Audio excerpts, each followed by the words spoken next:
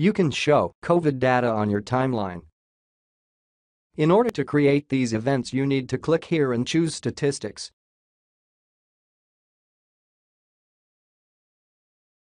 On the right side, choose Country. For example, let's choose Belgium. Indicator has 3 options: confirmed cases, deaths, and recovered. Description and name of the event can be changed.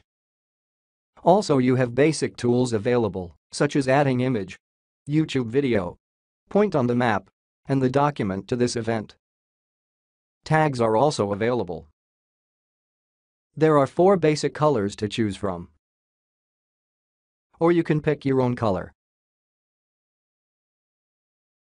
Line width and height are adjustable. Let's add more statistics and combine them together. For example, choose recovered.